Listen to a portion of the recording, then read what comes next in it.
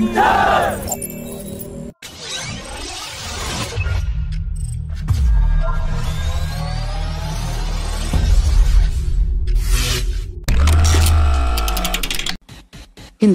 Aeronautics Limited has started the main airframe fatigue test of the Tejas Mark1 airframe at its ground test center of the Aircraft Research and Design Center. The chairman of Hindustan Aeronautics has expressed satisfaction on timely commencement of the main airframe fatigue testing.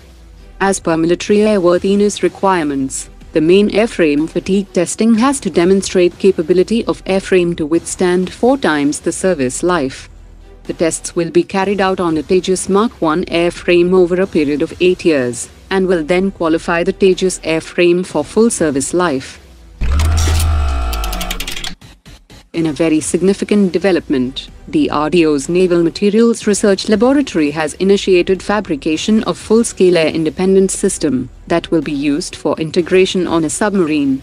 The indigenous AIP system has already demonstrated its endurance for 14 days, and the DRDO chief had said recently that the DRDO is developing a plug for the integration of the AIP system.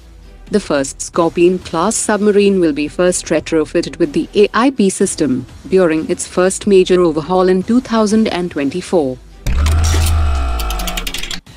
DRDO's Armament Research and Development Establishment has already developed an extended range anti-submarine rocket with a maximum range of 8.5 kilometers, and now the Armament Research and Development Establishment has started work with Larsen & Toubro to develop a Pinaka multi-barrel rocket launcher-based extended range anti-submarine rocket. L&T will soon start the integration of extended range anti-submarine rocket on the new launch platform, for which a Pinaka launcher will be customized. The Indian Navy is planning to drop its plan for the vertical launch system for its Project 75I submarine program, and the 6 P-75I submarines will now get the DRDO's upcoming 1,500 km range torpedo-launched cruise missile that will have both anti-ship variant and land attack variant. The DRDO, in association with the Indian Navy, will use a Kalvari-class submarine for initial trials, and this torpedo-launched cruise missile will be equipped on both P-75 and P-75I submarines.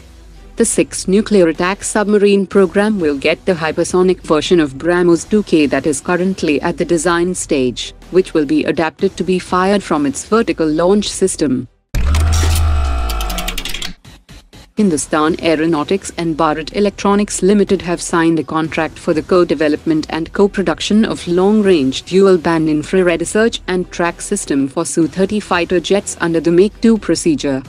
It features television day camera, infrared and laser sensors in a single window for air-to-air and air-to-ground target tracking and localization. It will enhance Indian Air Force's air superiority and also has a good export potential. Defence Minister Rajnath Singh held talks with British Minister of Defence Procurement Jeremy Quinn that focused on bilateral cooperation in areas such as aviation, shipbuilding and other defence industrial programs for both the countries. UK is creating an open general export licence for India to reduce bureaucracy and fast-track delivery times for defence procurement. UK will help India in the co-development of military hardware, including indigenous production of fighter jets. DRDO Chief Dr. Satish Reddy held a meeting with the Secretary of the Department of Defence of Australian Government, Mr. Greg Moriarty, and they discussed the way forward for collaboration in advanced and emerging defence technologies. Recent geopolitical developments in the Indo-Pacific have given rise to a growing mutual realization between India and Australia that they must deepen defence cooperation and increase joint military exercises.